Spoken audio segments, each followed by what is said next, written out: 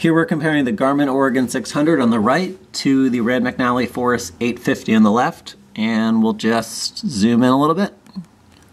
Oregon 600. It's quick to load. You can use the screen with 2 fingers to pinch to zoom. You can twist,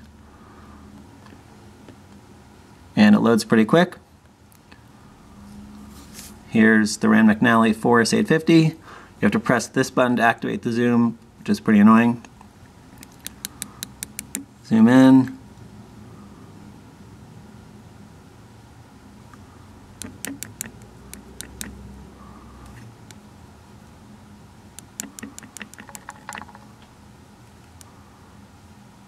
Pretty slow to load.